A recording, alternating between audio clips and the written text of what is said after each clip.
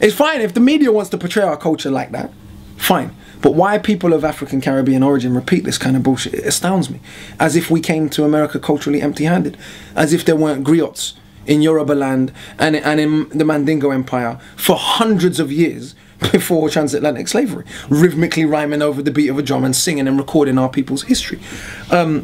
If people of African Caribbean origin are completely ignorant of that, then they should cease to speak or put themselves forward as experts on our culture. When I look at what I do, this isn't something I learned from MTV or listening to American rap records. Yes, that was an influence on me, but I grew up on an African Caribbean sound system. I grew up hearing certain tales and certain rhythmic stories. This is my culture. It's not something I learned from watching television. And so in that sense, I very much view what I do as practicing our culture. That doesn't mean other people can't be part of it. That doesn't mean people who are not African Caribbean.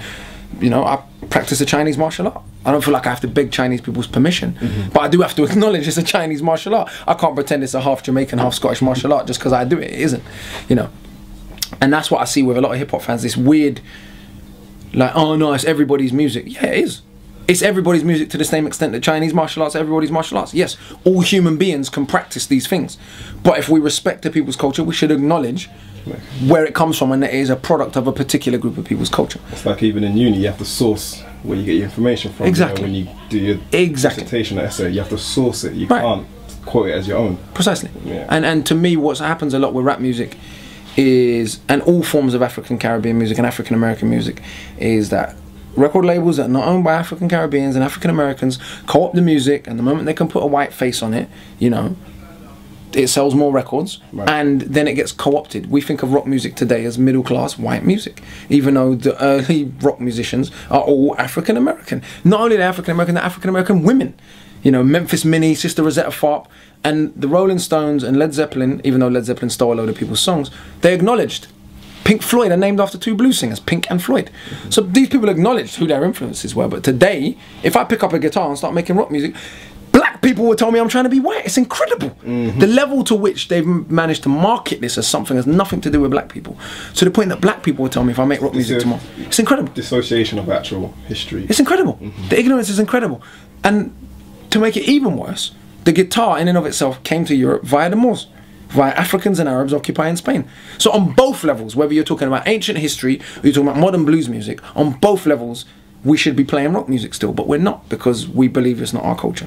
Well, I see the potential for rap and grime to head in the same way, where 20 years from now, at first they were saying it's everybody's music, everybody's music, everybody's music. Then eventually all the faces are white, and then they say, oh, well, it's white music now. And I don't, listen, I'm not saying white artists shouldn't participate in the music, they should. But they should say what Eminem said. You know, to do black music so selfishly and use it to get myself wealthy. Or let's do the math. If I was black, I would have sold half. I ain't have to graduate from Lincoln High School to know that. Cool, respect. You're one of the greatest rappers ever, but you can still acknowledge the facts of the racism of the society you live in. I'm not saying you can't rap because you're white. Of course you should rap if you love rap. But don't feel the need to deny where this culture comes from. I don't feel the need to deny that Shakespeare was English just because I read his work, you know what I mean? A black person putting out the music and the message that you have the same, how can I put it, the same, you know, support, same Of course standing. not.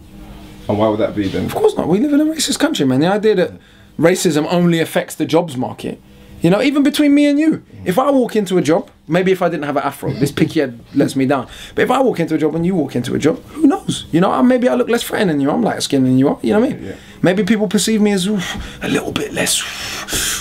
I don't know. But we live in the real world where people are judged by the way they look. We can't pretend we don't. And we live in a country that has a long racist history.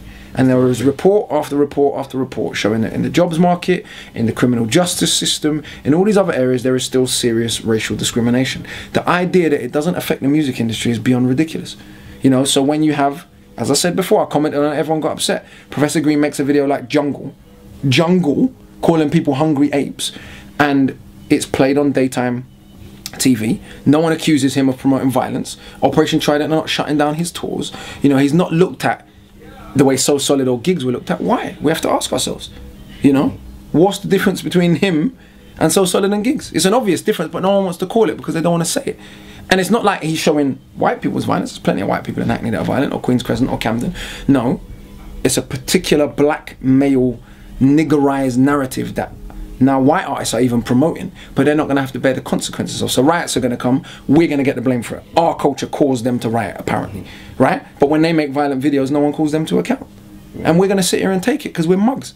So we chumps, as H. Brown used to say. The artists today, what is the fear factor of them not speaking out for things that they know to be the truth? Because if they do know it. Artists, black artists particularly, they're scared. They're very scared. And it doesn't make no sense to me because there's plenty of young white kids who can see the racism that's going on. They're not blind. They live in the same country as we do. And it's not like Public Enemy's music wasn't bought by millions of young white people. That's the thing. They tried to paint you like you're an angry black person. Like there's not millions of white people that relate to you. Who bought Wu-Tang's records? Who bought Public Enemy's records? Who buys Erykah Badu's records? Who buys Jill Scott's records? So the idea that you can't sell with as a black artist if you analyse racism, it's complete bullshit. But the media makes us believe, ooh, don't piss off your record label owner. But the fact is, young white kids that are middle class, that are working class, young Asian kids, young black kids, kids of all ethnicities, want to hear an authentic story. And that's why they buy into artists. And also at the same token, the record label bosses aren't the people who actually have the talent.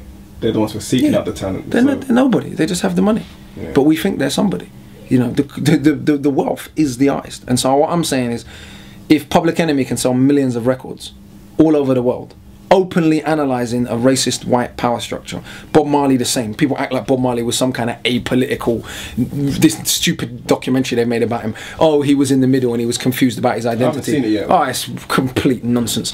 I mean, you're talking about a man. Now, anyone who knows Jamaica knows, right, that loads of Jamaicans are in denial about their African heritage as a legacy of slavery and just general stupidity, right?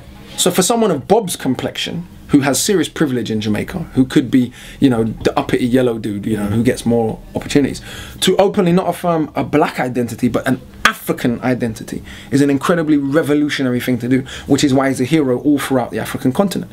But this documentary presents him as if he was some racially neutral, confused mixed race youth. You know, he's got a song called Black Progress. He's got a song called Africans Unite. He's got Africans to Liberate Zimbabwe. Shall I go on?